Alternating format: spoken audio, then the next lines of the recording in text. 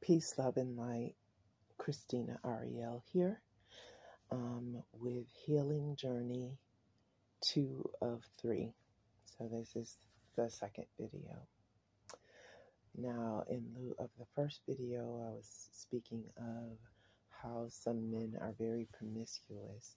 Like, we gotta know there is something going on when you meet someone that's highly, highly promiscuous.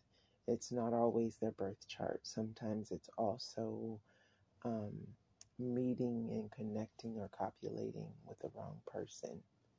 And we can pick up entities and basically what entities are, or what they boil down to, is that you can pick up spiritual parasites as well as physical parasites as well as mental parasites. And it can be exclusive to one or the other, and they can all come together in a big old cesspool of mess or petri dish. Every human body is a petri dish. Let's just be real. Every organic body is infected or infested. And being real with everything. Now, in my experience, for male or woman alike, when you have no care for yourself and you just run down through these spiritual and physical streets, just giving your energy to any and everybody, you open yourself up to a world of hurt. We are just awakening now. A lot of us don't know this information, or we don't believe it. You understand? So, in this day and age, you have to be spiritually aware, physically aware, consciously aware.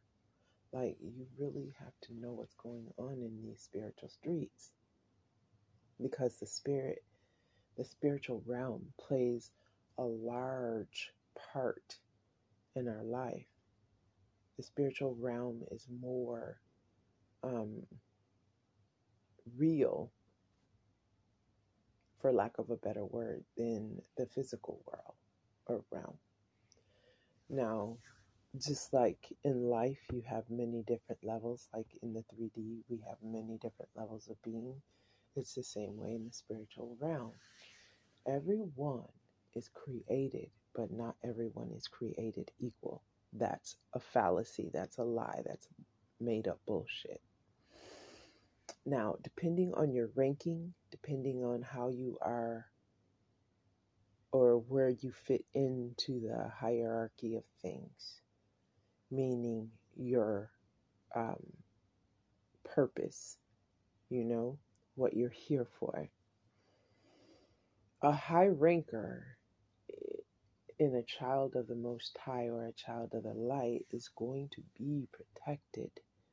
Like, y'all may think they're alone, but they're not. They're not alone.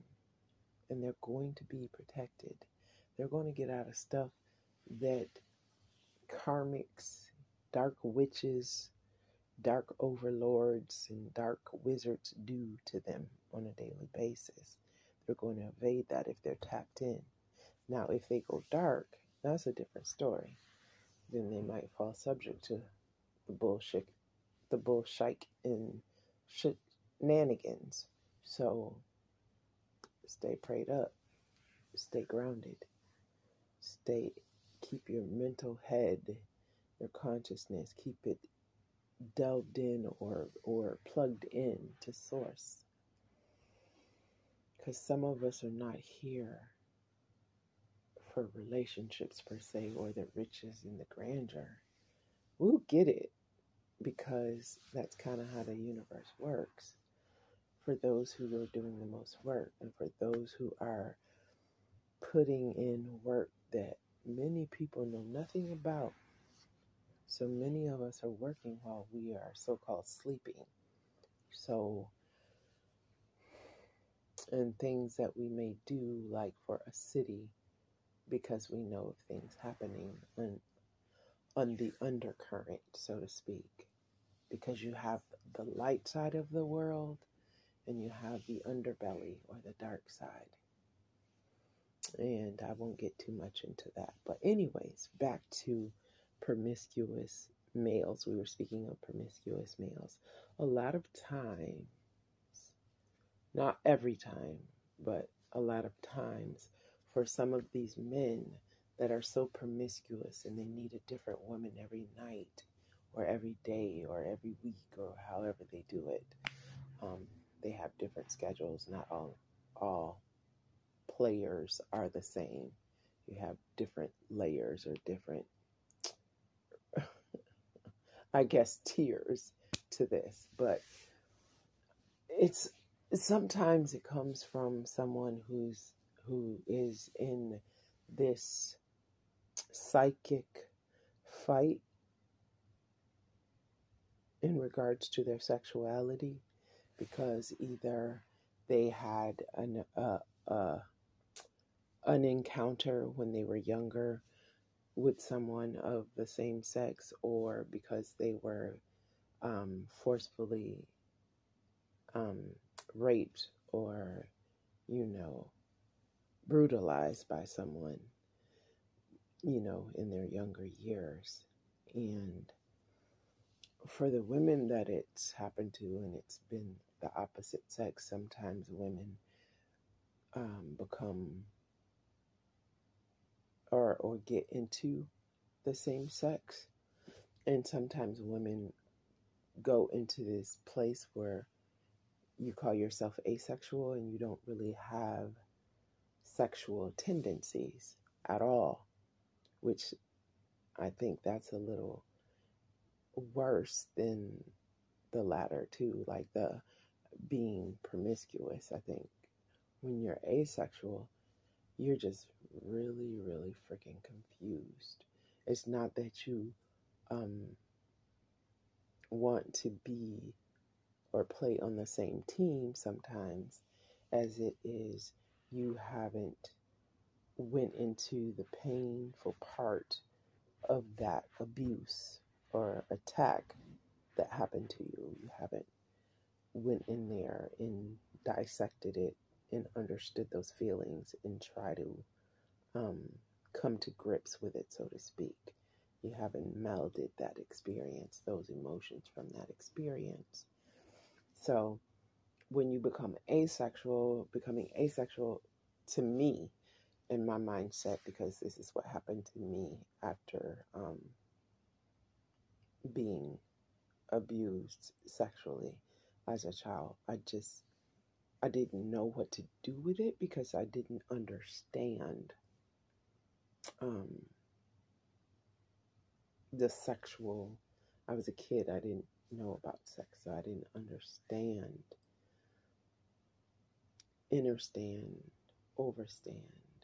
what happened to me. I had no way to make it make sense. So whenever people would say, well, are you attracted to men or women? I would say I'm not attracted to anybody. And I meant that shit because that's how I felt. I felt like I was on this cold island of no feelings as far as sexual feelings. And I felt like I liked to look a certain way because I was fighting hard to appear normal. So I liked to look a certain way, but I didn't like attention from the opposite sex, and I most assuredly didn't like attention from the same sex. So I was in this realm of asexuality where I didn't even confront the issue of sex because I didn't understand it at the time. So I just kind of put what happened to me in a box and put it deep, deep, deep in the recesses of my psyche. And that's where I left it. But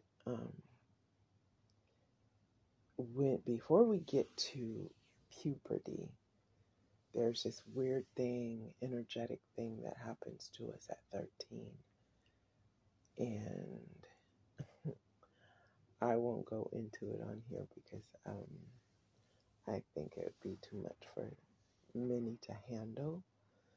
But it's a surge of energy. So you can either envelop that energy and learn how to absorb it into your being, or you can be destroyed by that energy, or you can learn to transmute that energy and again absorb it. So I'm trying not to get sidetracked here, but yeah, it's a real thing. If you look up paranormal experiences at the age that happen around the age of 12 to 13, I think you would find some very interesting reading in case studies. But anywho, so when you're attacked as a child and someone commits a sexual act on you, the sexual act of forcibly taking your innocence, it screws with your psyche to the umpteenth power, because here you are strolling along, happy-go-lucky person, not probably even understanding how wicked or evil the world is, because I had no clue. I had lived a very sheltered life, and my grandparents were very attentive and very wise and discerning. So they understood a lot about what was happening in the world. So while I was with them, I never really I had occurrences of being, molested or whatever before living with them. But after living with them, I didn't fear.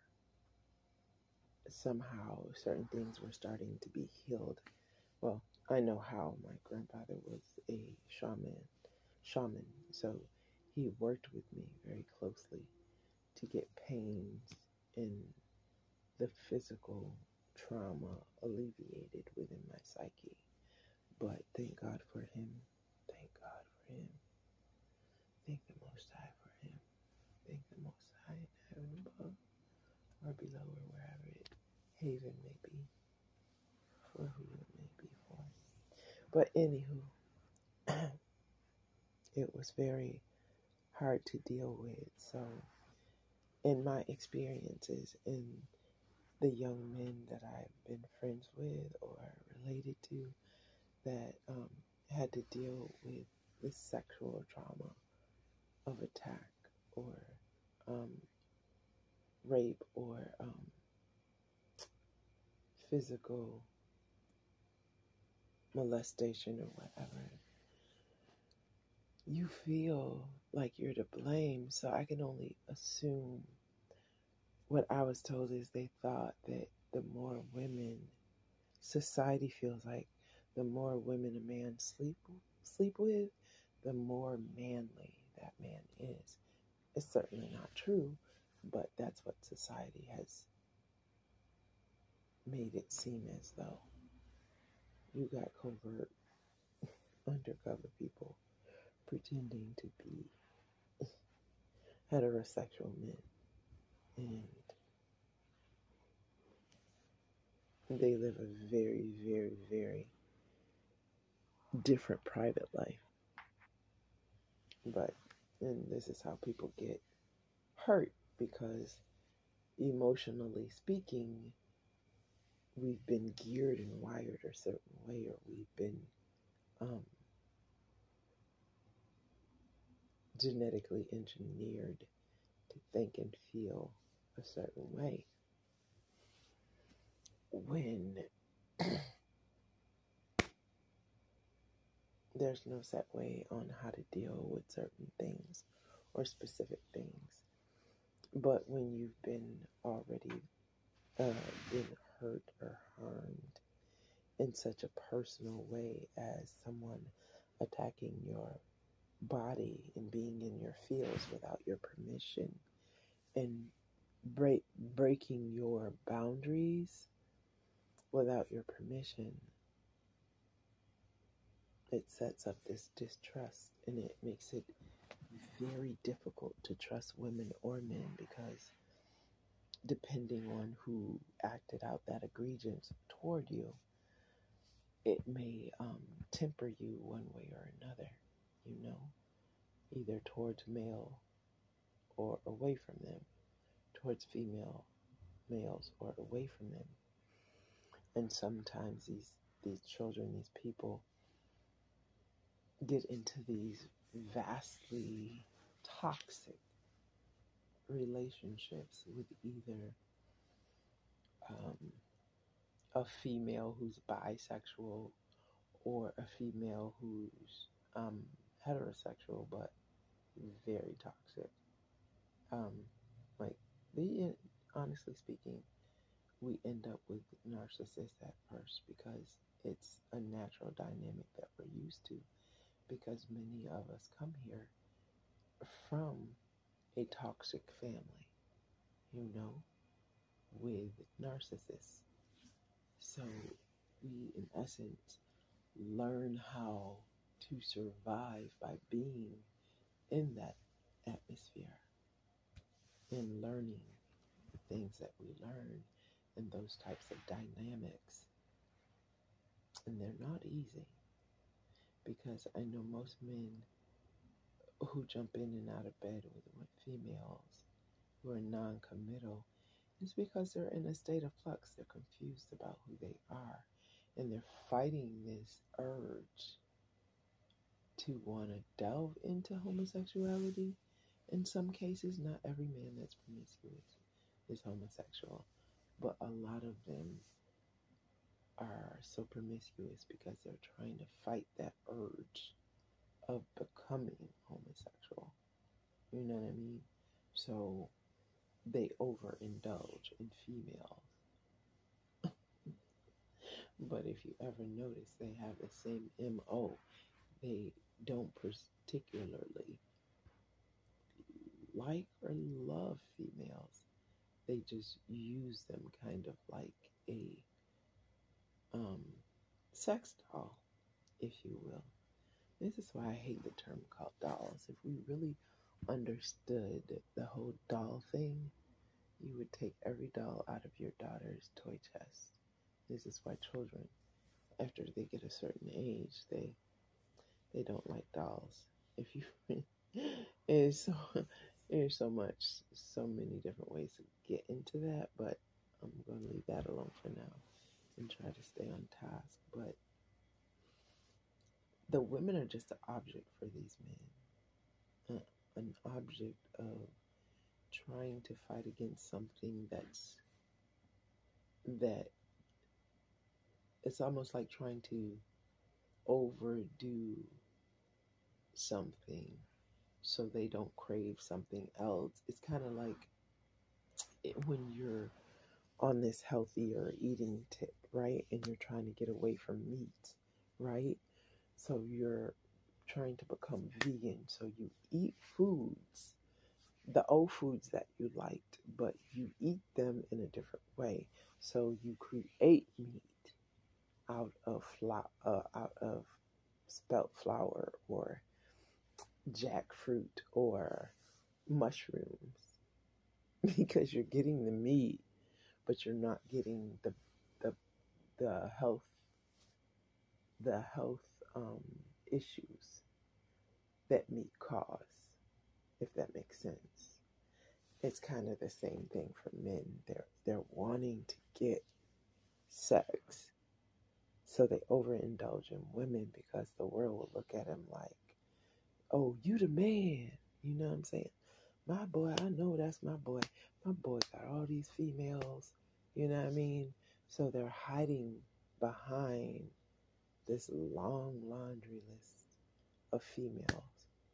And it also stems from people doing energy work on them too. It's because, like, let's keep it all the way real, all the way 100. Magic is nothing more than high science, okay? So whenever these wayward females play in your energy with putting magic on you, it's altering your mind. It's altering your chemistry in your body. This is why it's one of the cardinal sins of the craft. You don't do things against people's wills. At least if you're on the lighter side of things, you don't. Now, dark magicists, they do what they do.